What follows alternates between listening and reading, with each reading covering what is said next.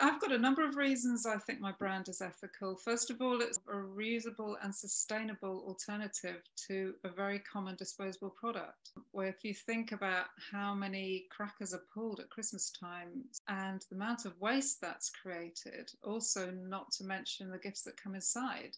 A lot of people don't want to keep the stuff that comes inside regular crackers. So all of that goes in the bin. All that's left behind at the end of pulling reusable crackers are just the bits of snap, which you can easily recycle.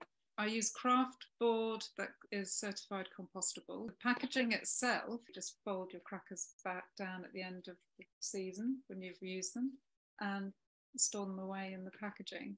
The other thing I'm particularly proud of is the ribbons as well, because the ribbons are woven in the UK using yarn made from recycled plastic bottles.